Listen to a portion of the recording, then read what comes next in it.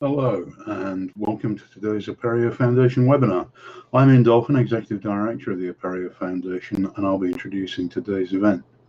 Apereo is a global community of higher ed institutions and commercial affiliates who work to develop and sustain open source software in the service of education. We act as an umbrella currently for around 17 software communities who produce a wide range of software to support learning, teaching, and research. uPortal was one of the first communities to produce open source software for higher education. It has almost 20 calendar years of development and is widely deployed at the institutional level and above. Recent years have seen the uPortal community effect a significant transformation. It's fair to talk about uPortal as an ecosystem rather than as an application. Drew Wills is a member of the uPortal steering committee and is employed by Unicon and Apereo commercial affiliate. Drew is going to give us an extended view of part of that uPortal ecosystem. Before handing over to Drew, please note that this webinar will be recorded and made available via the Apereo YouTube channel. You can find the address for that in the chat. Drew will be pausing for questions, but feel free to post questions into the chat and I'll do my best to collate them. And with that, over to you, Drew. Thanks very much. You bet. Thanks, Ian. I see my microphone lighting up in the list of users, so I'm going to assume that I can be heard. If I'm not heard, I hope you will tell me. As Ian said, I'm Drew Wills. I work at Unicon. I work in sort of the uPortal space here at Unicon. We provide a variety of professional services for uPortal. Today we are presenting on sort of one topic that's maybe partly two topics.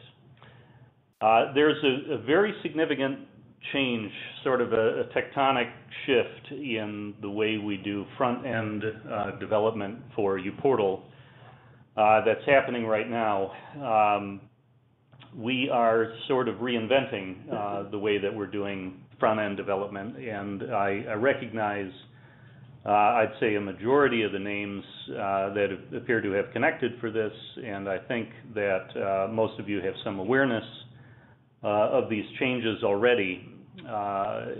Certainly this isn't the first time that we've talked about them, but I think it's great to keep talking about them. They really are a big deal, and they offer sort of tremendous advantages over the old way, and we need to do our best to, circulate information about them so that they can be adopted, accepted, and so that more folks can be successful with them. So I'm going to talk about this change in front-end development in a general way. I'm going to advance to the agenda slide. I'm going to talk about the paradigm shift in front-end development for uPortal in a general way, and then when I've sort of covered that, I'm going to move into speaking specifically about one incarnation of one new front-end component for uPortal specifically called Form Builder. And its sort of back-end equivalent, which is FBMS. It stands for Form Builder Microservices. So we'll do sort of a general high level, and then we'll do a bit of a specific look at one web component and its back-end, corresponding back-end. Form Builder may be, I think it probably is the most complicated, sort of the largest, most feature-rich web component that we've developed for uPortal so far. So it should be interesting that way. But before I do that, I have a few items of community news. Just a little bit of cross-promotion and building awareness around things that are happening in the community, sort of events more than code changes.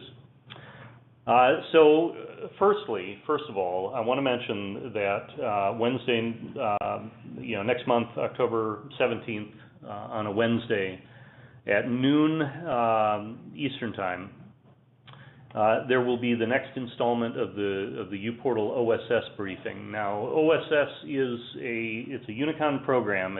It's open source support, but we do these briefings every quarter for everyone. We have all kinds of people connect and listen. All of the content is of general interest to anyone running uPortal or considering uPortal. We cover, engineering updates. We cover community news like this, other events that are coming up, and we do spotlights on implementations or on specific items of new development, and we do Q&A. The briefings are reasonably well attended. There's normally pretty good energy. We get a lot of questions, so I encourage you to come. At the bottom of this slide, I have a link to recordings of previous sessions. I think there are easily a dozen or maybe 20 previous briefing recordings available on YouTube. All right, so first item of community news. Next item of community news, uPortal Winter Summit 2019. We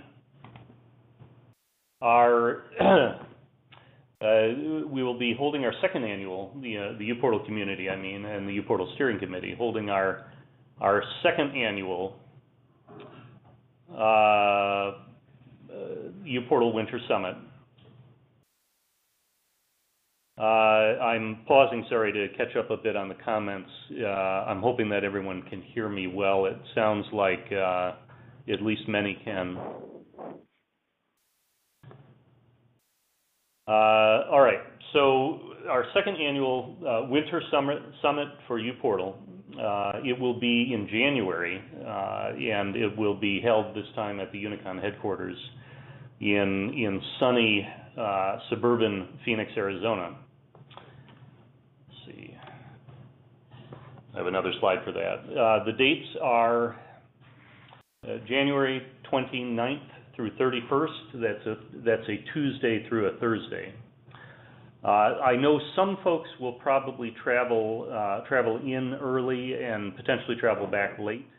If you are in town on Monday and Friday, we can at least provide you a space to sit down and an internet connection, and probably we can sort of mingle and speak with you in an unstructured way during those times as well. So feel free to consider, coming out on Sunday or leaving on Friday. That's fine.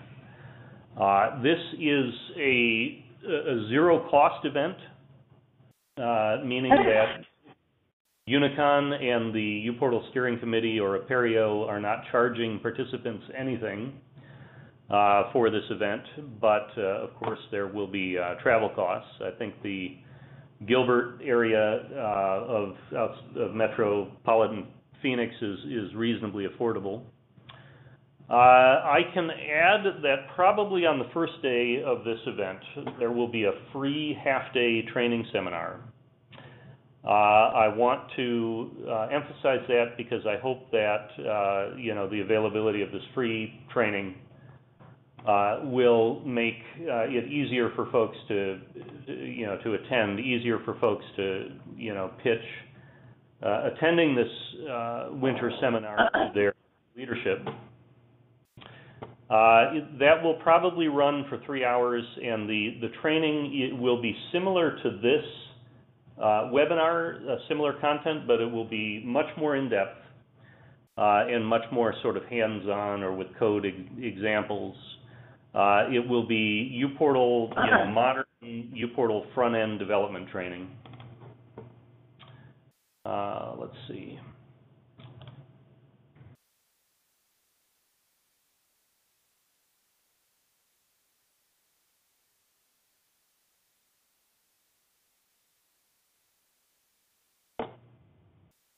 All right, my apologies. I was trying to play with the mute here.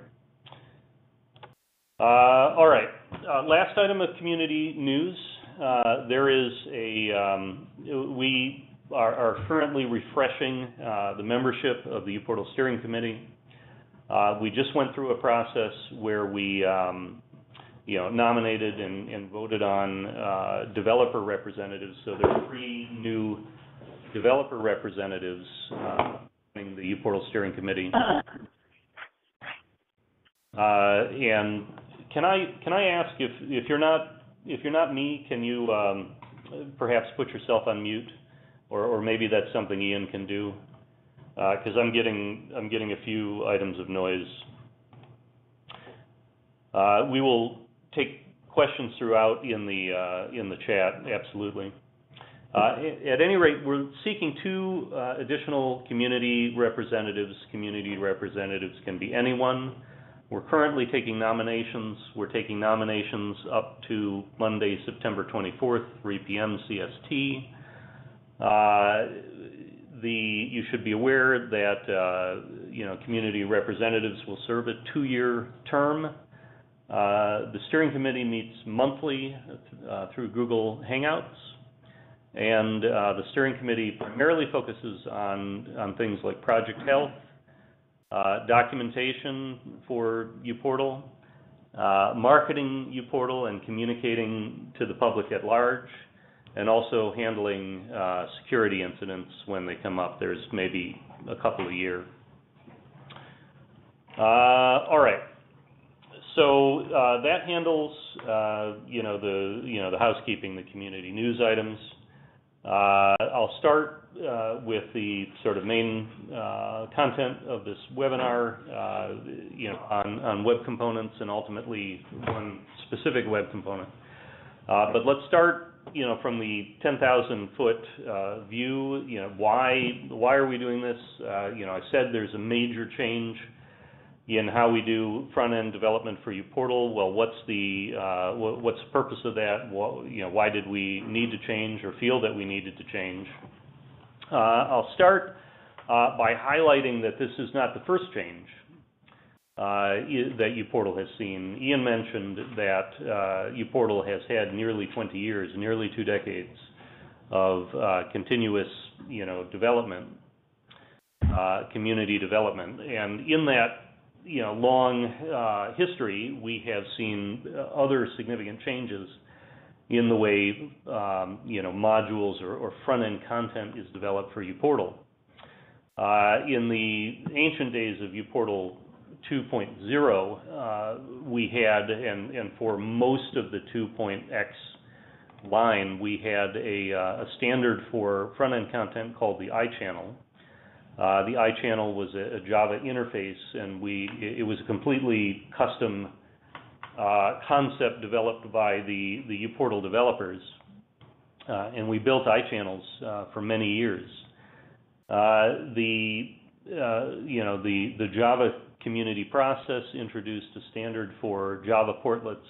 1.0 of that standard was JSR-286, and that was released in October of 2003. And shortly after that was released, uPortal added support for Java portlets, even updated that support in version 4.0 to the second version of that specification. So for the majority, I'd say, of uPortal's history, we have focused on content based on Java portlets.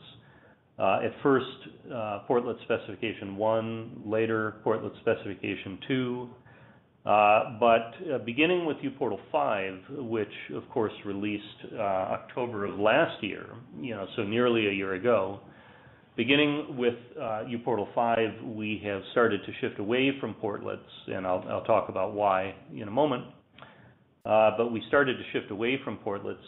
Initially, we were 100% focused on this concept of soffits, which is again a completely uPortal custom standard for content. And we have uPortal 5.1 and uPortal 5.2 continue support for soffits exactly as they were introduced in uPortal 5, but sort of shortly after uPortal 5, we actually started shifting the way we do soffits What we have now in terms of the front-end development that we're doing at Unicon and on behalf of our clients and with partners, all over the globe, we continue to use the soffit technology that we developed for uPortal 5.0, but primarily we're using the soffit technology for sort of back-end solutions. And in the browser, in the front end, we have shifted our development to web components, which is the sort of central topic of this webinar. So quickly, a word or two about Java portlets. Why did we look, start to look far afield, start to look away from portlets? We've talked about this a lot, and I feel like I've had many opportunities to sort of bang on this drum, but briefly here, Java portlets have a complicated life cycle that links them, that ties them tightly to a full-page request and replace paradigm of web development of the last decade, where every interaction that you have with the web application is a full-page submit and replace. Portlets have many configuration settings that essentially must be chosen before the distribution is built. Things like the user attributes that they want to consume, the groups or roles that they're interested in, caching settings, and other things like portlet events, which is a completely custom portlet thing. But the point is that there are several configuration elements in portlets that have to be chosen before the build is done. That makes it difficult to configure. It makes it very difficult to configure, sort of portlet-based content on a per deployment setting or a per implementation basis. We figured out ways to do it with overlays, but they're kind of kludgy and brittle. Portlet URLs must be generated by a server-side API using Java. That's sort of inconvenient when we're doing most of our front-end development in JavaScript. Next point, very important, Java portlets must run in the same servlet container and the same Java process as the portal itself. And lastly, also a very important point, the Spring framework drops support for portlet MVC in version 5. uPortal and our sort of community portlets, the ones that we have and continue to maintain, are all on Spring Framework version 4. And that's fine for now, but we can't stay on Spring version 4 forever. Spring Framework version 4 will cease being supported at some point in the future that is not too far. And when that happens, when we move to Spring 5, there won't be the Spring Portlet MVC framework, which is how we've built all our portlets essentially in the uPortal community. So it pays to have a new strategy now and to focus on a new kind of development for that reason and a variety of other reasons. So introducing web components, for those who may be new to this topic, web components are a set of standards or features, sort of a collection of new features added to the, what HTML and the DOM are being added by the W3C. And this collection of new features, aim together to support reusable widgets that can be used in web applications and in web pages.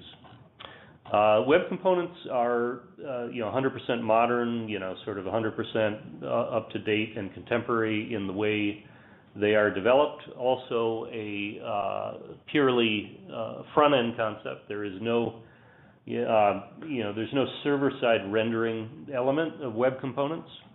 They run completely in the browser. They pair well with the microservices architecture. And this next point I think is very neat based on our experience with Java portlets. The web components are supported directly by browsers and by W3C and the DOM specification. So instead of being off in a small sliver of the of the industry on our own working on something like Java portlets, we're kind of all in this together. Sort of everything that happens in all the changes and updates and new capabilities that happen in the world of developing web applications sort of apply to us as developers of web components. So we're sort of vastly more mainstream now in the work that we're doing. Also, web components is sort of the first genuinely attractive standards-based replacement for Java portlets. It offers us a lot of what we look for in a standard for pluggable content, that we might consider adopting in uPortal, and we have considered, and we desire greatly to adopt in uPortal. All right. I am looking at the chat. It seems to be mostly about audio issues. My apologies for audio issues. But that is great. I will move on because I fear that if I'm not careful, I may sort of fall behind. All right. So last section talked about rationale for leaving portlets and looking at web components. This section talks about web components in a little more depth. So web components, I said it was a collection of standards. There are essentially four-ish standards that primarily make up, the notion of web components, and they are HTML templates, custom elements for HTML, the shadow DOM, and this new feature called HTML imports. If you go to the webcomponents.org website, URL is hyperlink is provided at the bottom of this slide. This is how webcomponents.org will describe what web components are. In a bit, we'll maybe nuance that a bit by talking about developing web components in Node.js. But this is, at the level of the standards, this is in essence what web components are about. I have the slide here taken directly from webcomponents.org. It talks about browser support for these web component standards. And what you should take from this is that things are pretty good. Web components is a collection of new standards for web development, but they're not so new that they are unsupported, that there isn't a way to support them. Browsers browsers like Chrome and Opera have sort of pretty ubiquitous support for the features we will be discussing. And HTML templates, the HTML template standard has ubiquitous support. And then, there are a few areas, particularly on Firefox, where and Edge, I guess, where support for these standards is provided by polyfills. These are, I've got a slide on this, but polyfills are JavaScript libraries that help sort of enhance browsers. So they have the features you need. Other than the module standard, JavaScript module standard, there's complete coverage across all these browsers for all of the the elements of these that make up web components once you take polyfills into account. Polyfills, like I said, polyfills are sort of important JavaScript libraries. They implement modern browser APIs ahead of support for those APIs within the browsers themselves. the major browsers, all the browsers in this chart have implemented or are actively implementing support for all of the web components, specifications and standards we are discussing. And in the meantime, where there are gaps, there are polyfills available to fill them. The most important polyfills are available from the sort of web components group in GitHub, the web components group itself, and they on their own they provide sort of comprehensive coverage across all of the standards we're discussing. Next topic, I need to say a few things about Node.js. In all of the previous incarnations of front-end development content for uPortal, the development of that content was essentially Java-based. iChannels, iChannel itself is a Java interface. It was Java-based development that was done to create iChannels. Also in the case of both Java Portlet specification 1.0 and 2.0, those are Java specifications. So the Portlet components, Portlet modules were developed as Java projects, and even in the case of early soffit modules, those were primarily those could be done in any platform. That was one of the advantages, but they were and are primarily Spring Boot modules, so they're essentially Java-based development. So the web components work that we've done is a significant departure in this way as well, because we are doing this work in JavaScript sort of entirely. There really is no Java component to a web component. Certainly there is Java, certainly we use Java for server-side APIs and access to data, server-side logic that we use with our web components. For our part, we continue to use Spring Boot for that. It seems to be an excellent match. But the development of the web components themselves is purely, a JavaScript, based projects, and we're doing those with Node. And the Node platform, it has sort of the largest ecosystem of pluggable libraries and modules in the world. It has concepts like dependency management that, as Java developers we are familiar with. And it provides, the Node platform provides significant tooling, build processes and linting and packaging and so forth, significant tooling for front-end development projects. And here are some examples of that tooling.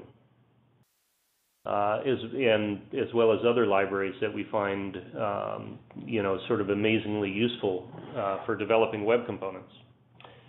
In other presentations, I have a very sort of expanded view of this, but for this presentation, you should be, I think, at least be aware of these. The Babel module.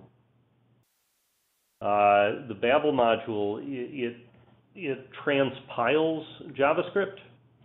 It's like a compiler for JavaScript, but instead of converting Java code to Java bytecode, Java syntax to Java bytecode, it converts modern JavaScript, ECMAScript, 2015 or later. Babel transpiles modern JavaScript to JavaScript that can be understood by all the browsers you're targeting.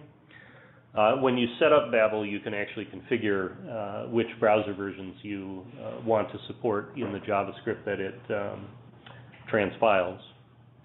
Webpack is another very important Node module. Webpack has the ability to take your Node project, all of the elements of your Node project, and assemble it into a single JavaScript bundle. And this is very handy for us because we use these projects as pluggable modules in uPortal, and you'll see an example of that shortly. But Webpack produces JavaScript bundles out of your JavaScript, but also out of your HTML and CSS. It can take all the elements of your project, even images. It can take all the elements of your project and bundle them together into a single JavaScript file. And then these last two, React.js and Vue.js, they're similar to Angular. You may be, some folks on the call may be more familiar with Angular. They are popular JavaScript libraries for building front-end applications.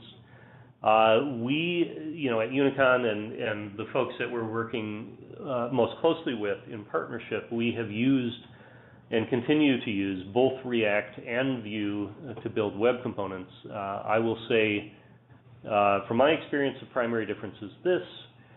React has a larger community and a larger library of pre-existing modules. So if you're looking to build a web component by wrapping a fancy module that in open source that someone else has already built, you will probably find more modules to choose from in the React space. But if you're looking to build a web component sort of from scratch, if you're looking to build a more simple web component where you expect to put together all of the HTML and the styles and the logic yourself, Vue is an excellent choice because it's designed from the ground up. It's designed to be incrementally adoptable. So you can adopt the features of Vue as you learn them. It's sort of very easy to understand, easy to use, and friendly to newcomers. And so if we're not building something sort of large and complicated, something like the form builder, based on work that someone else has done that's available in open source, we typically use Vue. Last topic in this subsection, web jars. Web jars are neat. The idea of web jars is that you can take client-side libraries, sort of front-end web libraries, and package them into a jar file, a Java archive file, exactly as we, as Java developers, are familiar with. Web jars are neat because they have a group ID. They can have a group ID, artifact ID, and version. They can be published to Maven repositories like Maven Central artifact repositories, and from there they can be included in your Java projects like uPortal Start or like FBMS. They can be included into Java-based projects in Gradle or Maven as standard dependencies and pulled from dependency repositories like Maven Central. So if you build web components, you should publish them, you should package them and distribute them as web jars, because it makes the process of incorporating them into uPortal or other web applications based on Java, it makes that process very easy. All right, which brings us to the next subsection, using web components in uPortal. So I continue to see no new questions in the chat. I think I'm going to charge ahead just to make sure I can get through all of this, but I do have a slide at the end for questions if we don't catch them ahead of time. So the previous section was really about web components and working with Node and even about web jars in a general sense. In this section, we connect the dots with those topics we connect those dots to uPortal itself, and we show you how these things are meaningful for working in uPortal. So the first topic is bundling a WebJar into uPortal Start. And based on a recent contribution that was in a pull request and merged, perhaps a month ago, that process is very easy. You can now add a WebJar, any WebJar that's available publicly in Maven Central, and npm actually makes countless WebJars available that way by syncing with Maven Central. You can make any WebJar available in uPortal with one line, just by adding it as a dependency to the overlays resource server project in uPortal Start. If you look in there in your uPortal Start, provided it's updated in the last month, you will see there is a build.gradle file. The build.gradle file, in a Gradle project, that's where dependencies are managed. You will see other dependencies there. I think, in fact, you will see this dependency there. And you have the opportunity to add more dependencies that are WebJars in the resource server project in uPortal Start. And if you do, they will be available to use in uPortal once you build. Final note on this topic, we recommend using the @jar classifier for the dependency in order to pull just the WebJar that you want. If you don't specify the jar classifier, then Gradle will read the POM for the project metadata for that WebJar, and it will look at the dependencies for that WebJar, and it will pull potentially a large number of transitive dependencies for that WebJar. And sort of the point of WebJars is that once they are built for deployment into a server, they contain everything they need, so those transitive dependencies aren't necessary. The transitive dependencies are not necessary for bringing a WebJar into uPortal Start. So keep that in mind. This is how it's done. It's a one-liner. You can bring in any dependency that's in a Maven repo that uPortal Start is accessing. So once you have a WebJar in uPortal Start, once it's deployed, next topic, referencing a web component on the portal page. This part is pretty easy as well. At this point, and I'll say a little bit about this, but at this point we're using simple CMS portlets to bring web components in WebJars onto the portal page. And I'll show you an example of that in a minute. But you have options. For one thing, if you need to, I'm going to show you an example, here it is, but if you need to have HTML that is dynamic, for some reason dynamic, that brings in your web component, you have the option of using a simple JSP portlet instead.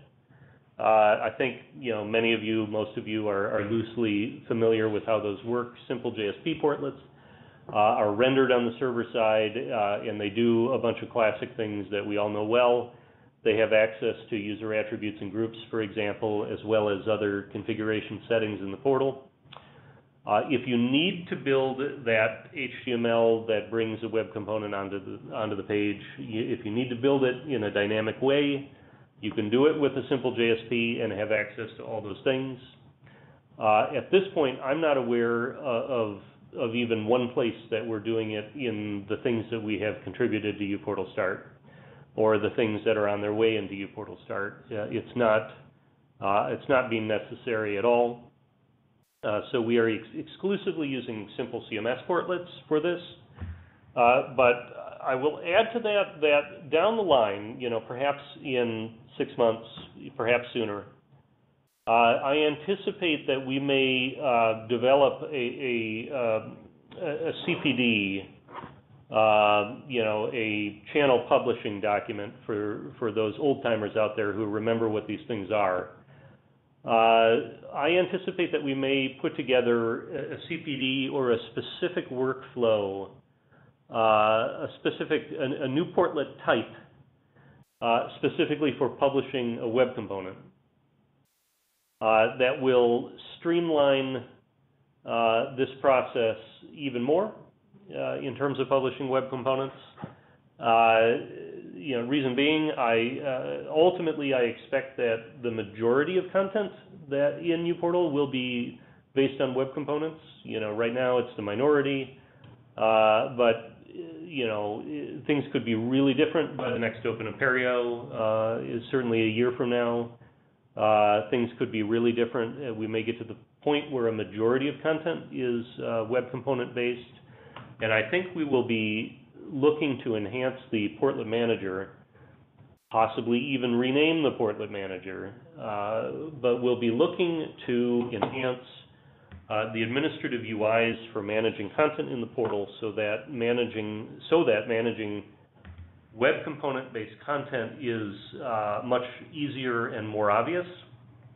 So I think those things are coming, but for the moment, for the present, this technique works tremendously well. This is a code example. This is a snippet from a portlet-publication.xml file. These files are records of, sort of portlet publication metadata records. And we have loads of them, of course. Every content object in the portal has one of these things. We mostly manage them through import-export and check them into our Git repos, our uPortal start Git repos. But they can be managed through the Portlet Manager in the portal, directly in the portal. This example illustrates the new notification icon web component in uPortal. I don't have a screenshot of that. It occurs to me that might have been useful in some other presentations I do. But if you update your uPortal start, and if you just look at sort of vanilla quick start data set from Apereo, one of the content elements that you'll see in there is the notification icon. And this is the publication record for it. You can see that in this case we're pulling a JavaScript file from the notification portlet. That JavaScript file is a web component. It's the notification icon web component. It has been assembled with everything it needs, including CSS and including HTML. It has been packaged into a single JS file by Webpack, essentially, and by Node. All right, next topic, and I'll continue to attempt to move quickly. In these web components that are 100% static and do not render server-side at all, well, how do we know anything about the user or about the portal? How do we get access to data, that is user-specific or protected? We do that with OAuth 2 and OpenID Connect. uPortal, starting with version 5.1, I'll jump ahead real quickly here. Starting with version 5.1, uPortal has a user info endpoint that will provide an OpenID Connect ID token. This is a sort of standards-based representation of the user's identity and access to things in the portal. The ID token contains information about the user as well as, so user attributes, as well as, the groups that some of the groups that's configurable by you that the user is a member of. It's available to any front-end component running on the page. It's available at this /user info endpoint. The full URI is in the first bullet. All of the OIDC Connect standard claims are mappable to user attributes, to portal user attributes through configuration in Portal Home. Custom claims are also supported and also can be managed through properties in uPortal Home. There's one custom claim that is added by default, and that's a custom claim called groups. Using the groups custom claim, you can include in the ID token information about what groups the user is a member of. It's not typically all groups that a user may be a member of. You are sort of obligated to enumerate the ones you care about for your ID token. The reason for that is, well, on the one hand, it's so that you can manage security if that's necessary, but also because we want to manage the size of this ID token because it's passed in the HTTP header, and we know from experience that growing without limits, those headers, we can run into problems. So everything about the user info endpoint and the OIDC Connect token can be managed in uPortal.properties in Portal Home. So that's handy. When you are building a web component, I think all of our web components at this point use this module.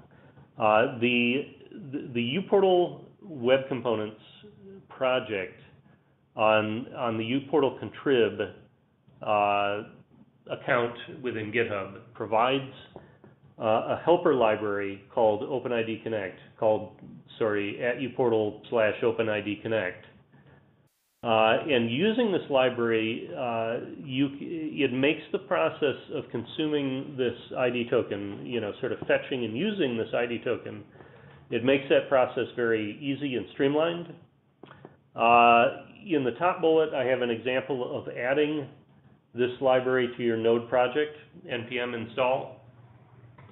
And in the bottom bullet, I have an example both of fetching the token, that's the first line, this await OIDC business, that is the JavaScript code, the very modern JavaScript code that it takes to fetch the ID token using this library.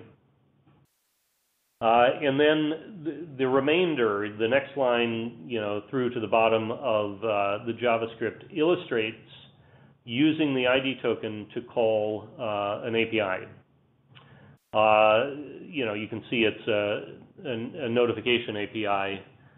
It's in a variable, but we need to pass the ID token as a bearer token in the authorization header when we invoke that notification API. And the new REST APIs that we're creating, including the ones in Form Builder, all use this pattern for authentication, for security.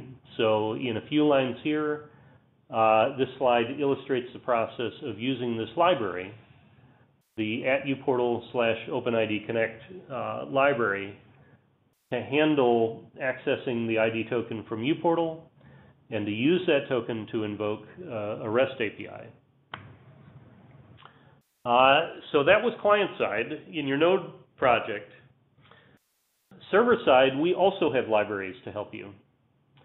I mentioned at the beginning of this section, I think, that we use the soffit technology that we've been working on with uPortal 5 with our web components, and this is how. The uPortal soffit renderer dependency, it's a jar file available from uPortal. It's released every time uPortal is released, uPortal 5 is released. There is a uPortal soffit renderer library that you can add to your project that includes REST APIs for use with web components. If you add that dependency, you can add a configuration class, a Spring configuration class with enable web security. I should say Spring Boot. This is entirely a Spring Boot example. With configuration annotation and enable web security annotation. Once you have that class, you define a bean, an authentication manager bean, based on the Soffit API authentication manager. And lastly, you define an abstract pre-authenticated processing filter bean based on the Soffit API pre-authenticated processing filter class. You define two beans using Java Spring configuration style in a class annotated with configuration and enable web security, and you can manage authentication with the OIDC ID token provided by uPortal. Bruce Phillips asks, why are we talking about Spring Boot if web components are front end? It's a great question. The web components are 100% front end, but sometimes what you want to do is not 100% front end. Sometimes you want to teach your web components how to talk to a back end so that you can bring data into the web components, data, or provide access to, teach your web components how to invoke services, back-end services. And you can do the back end with anything you like with the web components. That is fine, and one of the real advantages of the new shift in how we're doing the front-end development. But we, in the community, in the work that we do, we are primarily Java developers, and we are greatly familiar with Java for back-end implementations, and we quite like Spring Boot. So this slide illustrates how to set up a Spring Boot project to work with a web component that uses this library. So on the front end, we have Node and web components, and a whole bunch of Node modules like Webpack and Babel. On the back end, we have Spring Boot and REST APIs, and we use this library, the uPortal Soffit Renderer library, to teach our Spring Boot project in, very succinctly, how to accept authentication from the front-end web components we build. And so I've talked through that process, but that process of securing web, REST APIs using these components, that process is discussed in much greater detail at this URL in the uPortal 5 manual, with examples, including fuller examples. So please feel free to refer there. And that brings us to our last section, sort of just in time, on Form Builder itself and FBMS. So Form Builder is a new web component. Form Builder and FBMS together are a new sort of module for uPortal, developed in partnership between State Center Community College District and Unicon, as well as I should have added them to this slide as well as with Cal Poly Pomona in partnership with. There are two GitHub repositories, and the URLs for these are at the bottom of the slide. Both GitHub repositories are found in the uPortal contrib GitHub account. The one is Form Builder. That's the front end. It builds to a WebJar web component. The other is FBMS. I'll mention that in this case, FBMS actually includes Form Builder as a dependency directly, so you don't have to add Form Builder to the resource server module as a WebJar dependency in uPortal Start. You just have to add FBMS.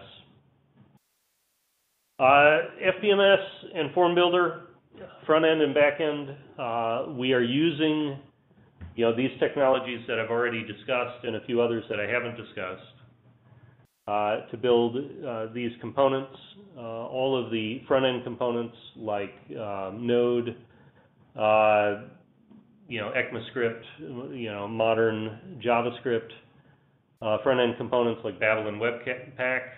We're using React to build our form builder web component.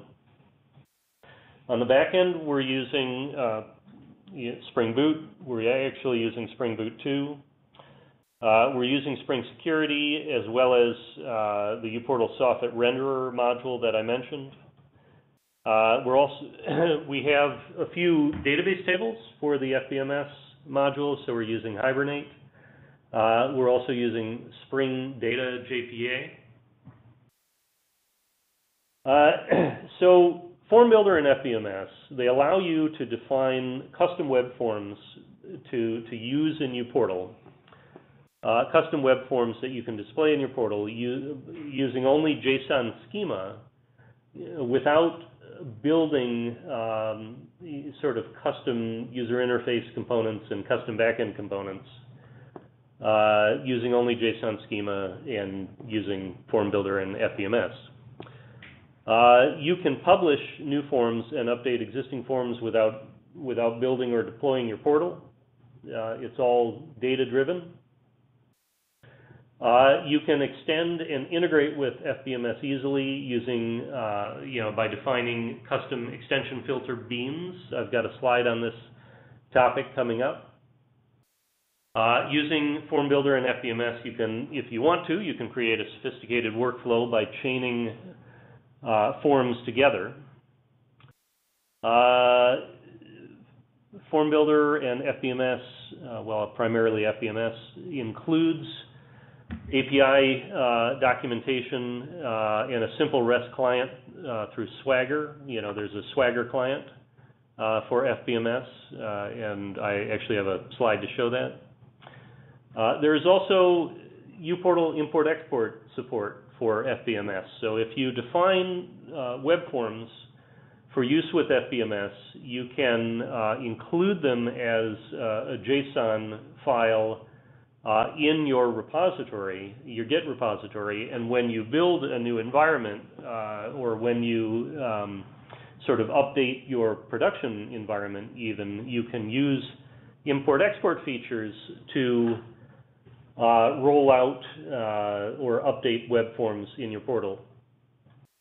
And I should say, and I hope this comes across, that Form Builder and FBMS, it's not sort of merely a new web component. It's sort of much larger than that. It really represents a significant constellation of new capabilities for uPortal. We have not previously had a form builder that we've been able to use directly in uPortal. Those of us who have done that kind of thing have often integrated uPortal with an external form builder, sending users outside of the portal to fill in, sort of custom forms. These components, these new repositories, modules, they represent, sort of a large body of new capabilities for uPortal.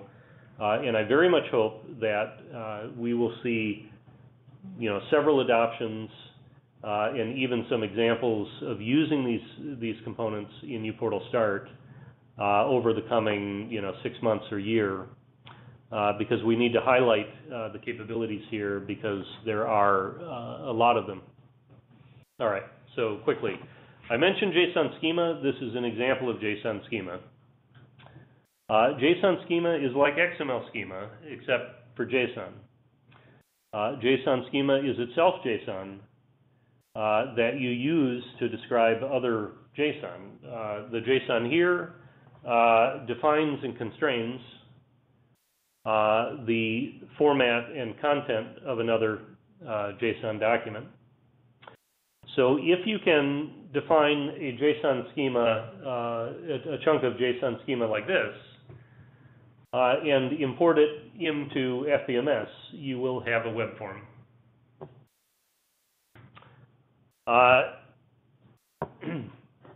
A web form like I had a screenshot here, like these that can render in the portal as a content object in uPortal.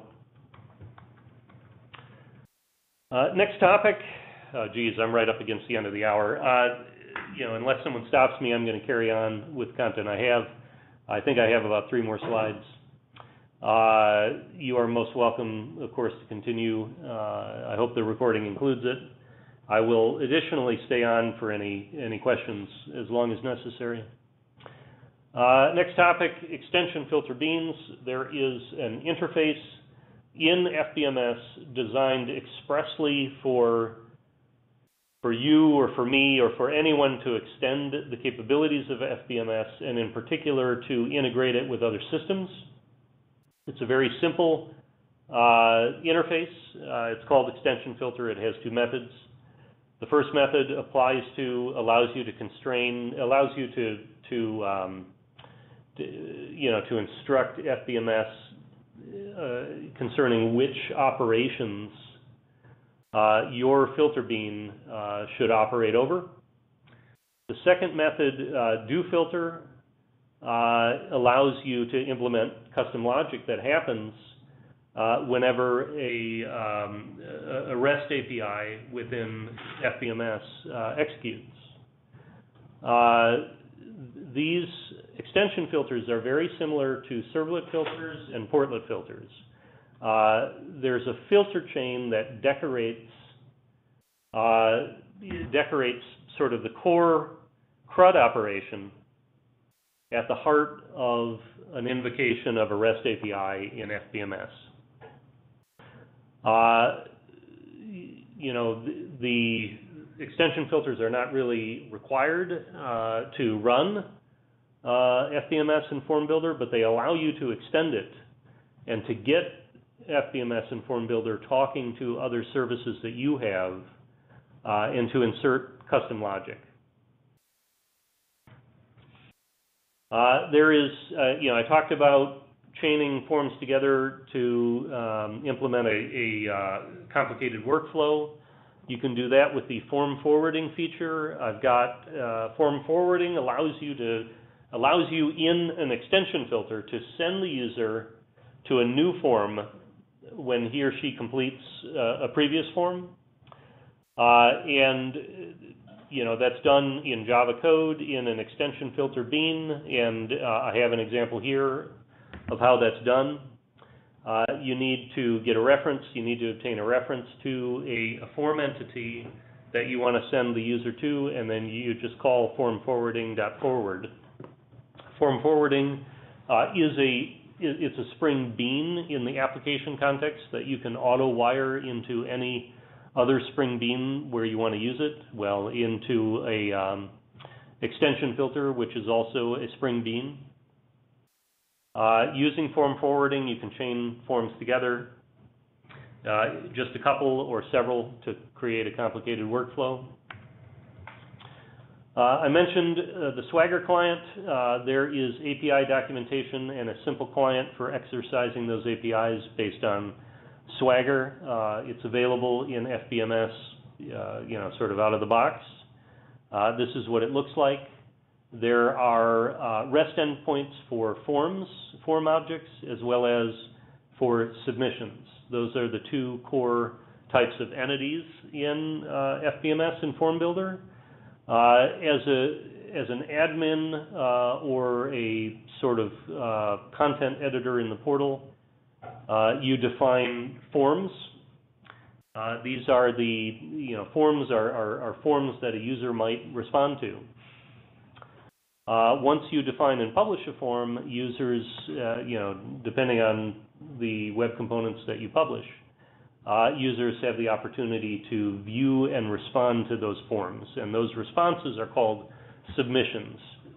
So there are form entities and submission entities in FBMS and Form Builder, and the Swagger client allows you to view and manipulate them both. Next topic, import-export support. You can do import-export either from a standalone clone of the FBMS project. And there's, the third bullet has an example of invoking that from the command line. The boot run data init task. Or you can invoke the import-export support from a bundled FBMS, and I think this option will be vastly more common and popular. You can bundle FBMS and Form Builder into uPortal Start. In a few months' time or less, I expect actually that FBMS and Form Builder will be bundled by default in uPortal Start. And with a bundled FBMS, you can use the import-export features to set up the schema, the database schema, the tables that are necessary for FBMS, as well as import forms, custom forms that you create.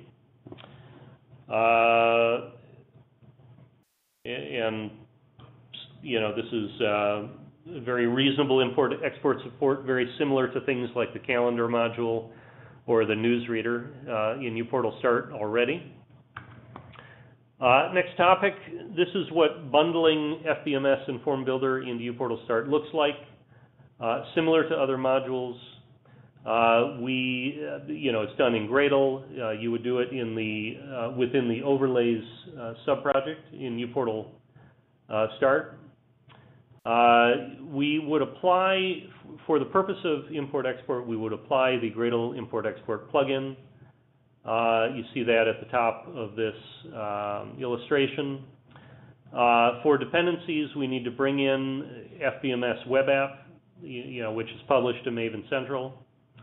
Also, for FBMS, because it has a database schema, we would typically apply the JDBC configuration, which brings in JDBC drivers in uPortal Start.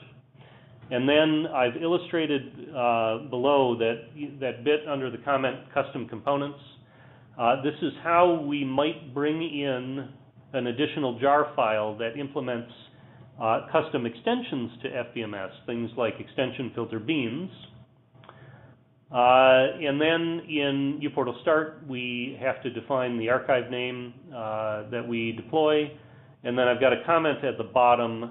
There is additional Gradle configuration that is necessary for the import-export support.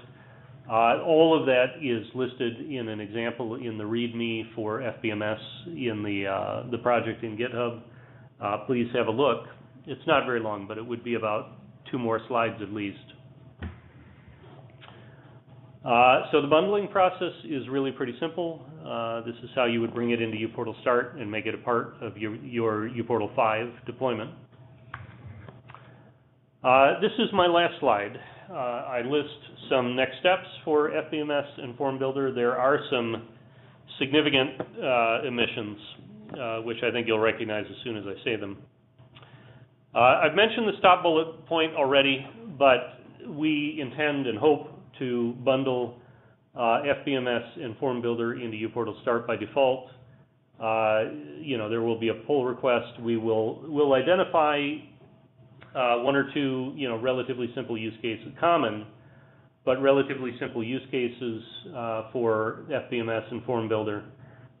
We will provide an example of those use cases and in a pull request, and ultimately bundle FBMS and Form Builder into uPortal Start. I don't know how long that will take, but perhaps a month or maybe even less.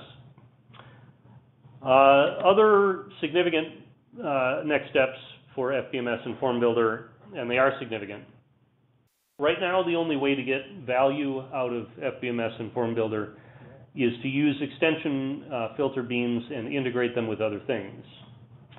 That's fine, because that is, that's perhaps the sort of primary, long term, that may be the primary usefulness of these components is getting users to submit forms and then integrating those forms. The user submitted data with other systems or processes on campus. That's certainly a very good way to use these modules, but we would like to provide I'm doing these bullets in reverse order, but we'd really like to provide an auditing UI. We'd really like to provide a web component based in the portal user interface for viewing the submissions, not just viewing, potentially sort of graphing and charting submissions that users have made, on a per form basis. It would be very nice to be able to view those things directly in the portal using a user interface developed with the new stack, so a web component-based user interface. Lastly, it would also be very nice to have an authoring UI, so that I wouldn't have to create JSON schema by hand. Creating JSON schema, you can create, quite a rich form with quite a significant amount of behavior by writing a JSON schema document that fits on one screen, that fits on a single monitor. So the amount of effort and the amount of sort of coding work that it takes to create a form using these modules is reduced dramatically, but it is still very technical work to create a JSON schema document.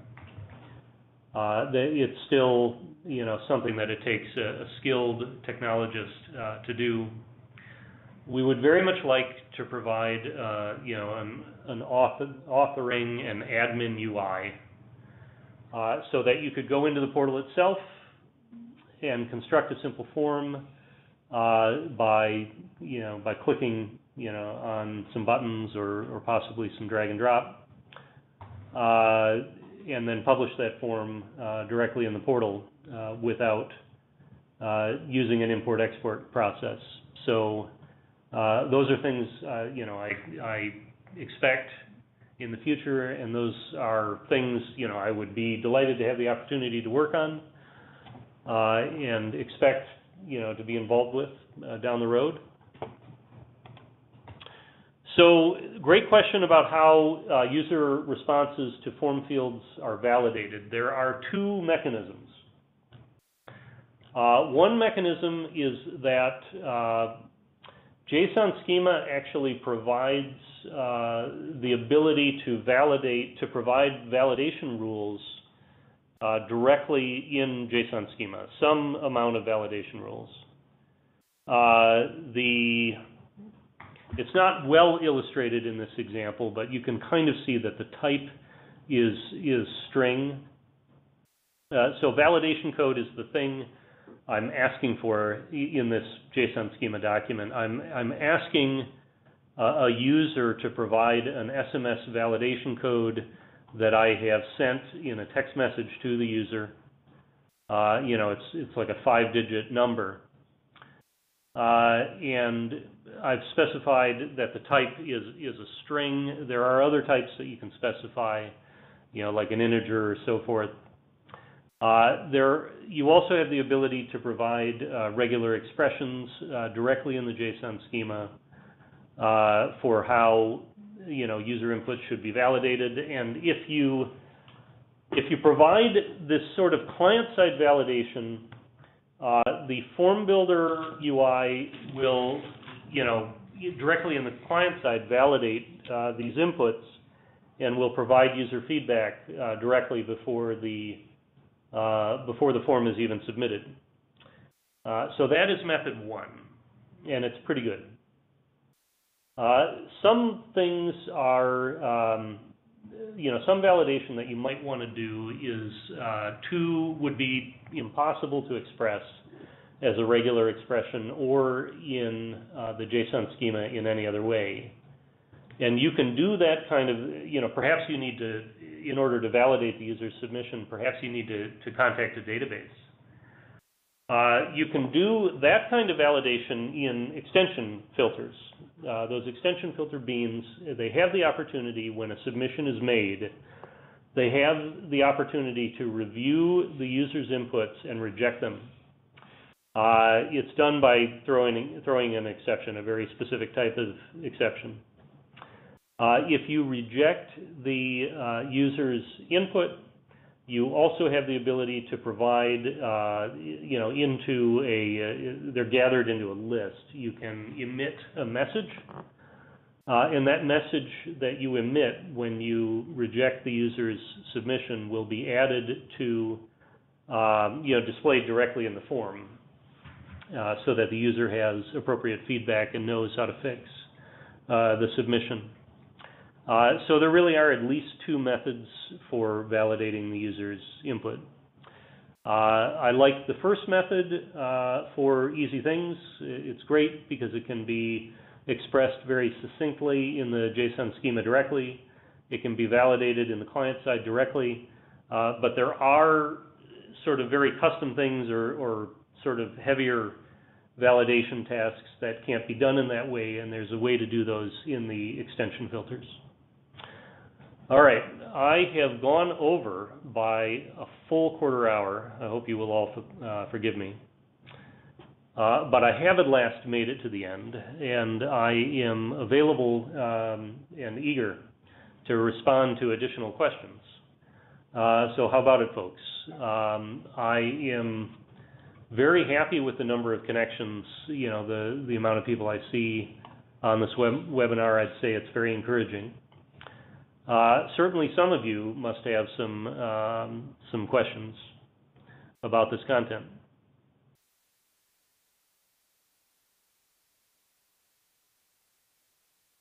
I know it has been very high level, the content. There really was a lot of ground to cover. It's a massive shift in how the front-end development is being done. This isn't the first time we've talked about it, but it really is a topic that we need to keep kind of discussing and promoting, because there's a lot of information to disseminate. And I will, again, at the end of the presentation, I'd like to remind folks that the Winter Summit, for uPortal, to be held in balmy, well, balmy is the wrong word, it's not humid, but scorching, Phoenix, metropolitan Phoenix, Arizona. The Winter uPortal Summit includes essentially a full half day of technical training focused on these methods, focused on this style of front-end development for uPortal. Everything we know now and everything we know by then, we will attempt to summarize in about 3 hours of content and put in your hands.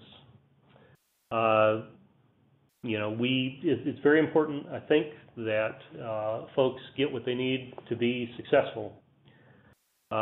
This is an exciting change. It sets us up.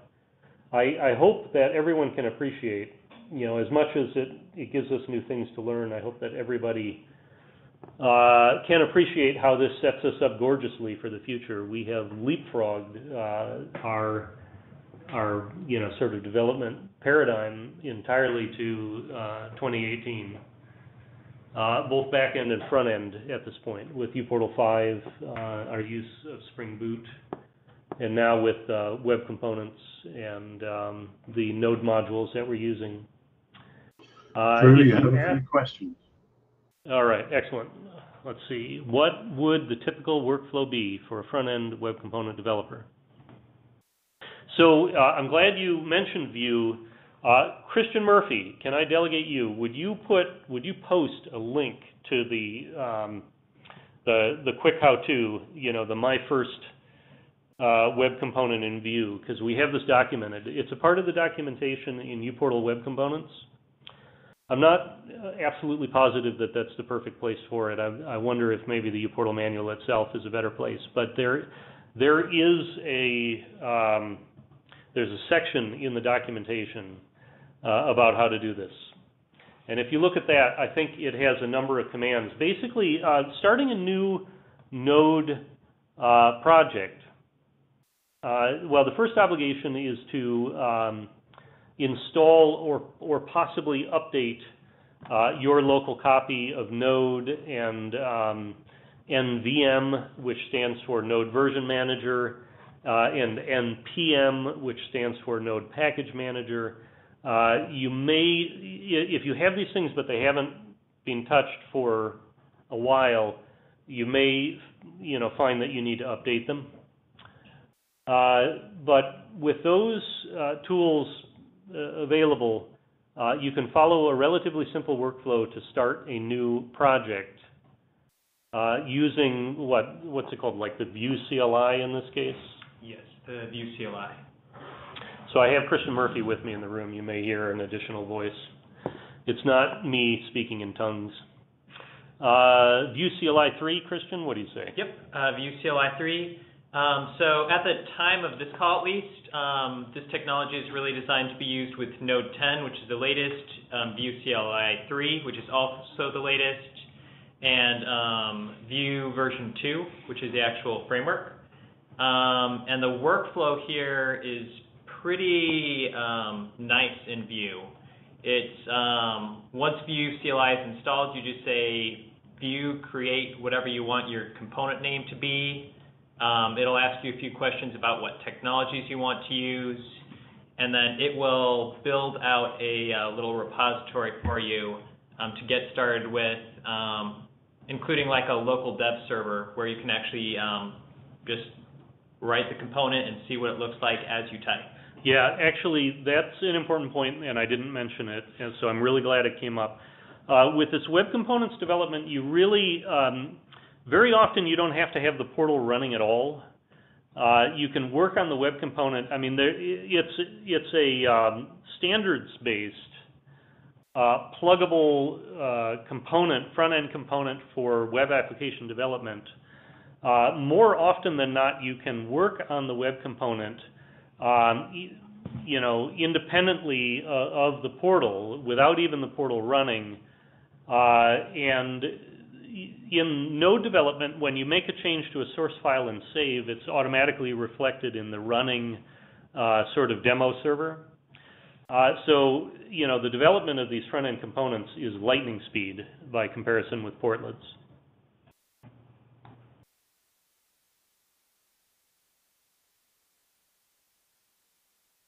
I would say you might want to include a section here about how to package a WebJar out of this and publish that, but I mean that's going to be fairly important too. I think you're right. There is no in this stuff. There's no how-to for how to build your web component as a WebJar, although it is included in the link that Christian Murphy sent. Yes. Typically, there's a minor tweak.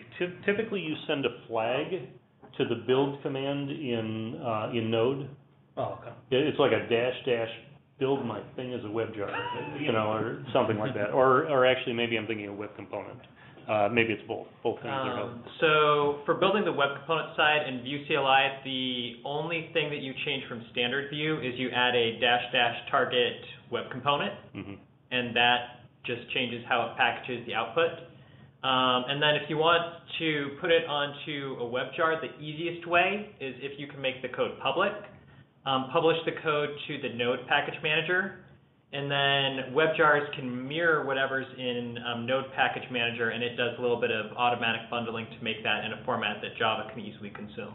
Gotcha. So in summary, if you publish your web component to NPM, it can automatically be synced as a WebJar to WebJar repositories, including Maven Central. Yes.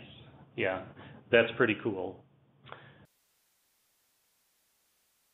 Thinking of something else and I lost it. I put the Winter Summit slide back up on the display, and I hope you can all see it.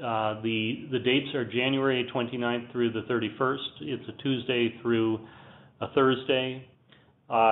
Please join us. Last year's event was great. We expect this year's event to be even better. You are welcome to come early or stay late as well. We will provide a place to sit down and an internet connection and occasional company. Drew, that's a great place to wind up. Thanks to you, thanks to Christian for your input at the end there. That's been a very informative webinar, and I hope it encourages folks to attend the uPortal Winter Summit early next year. Thanks to everyone who's attended. Thanks for your questions. Thanks again to our presenter. And this video will be on YouTube certainly by the end of Monday next. So thanks a lot and goodbye.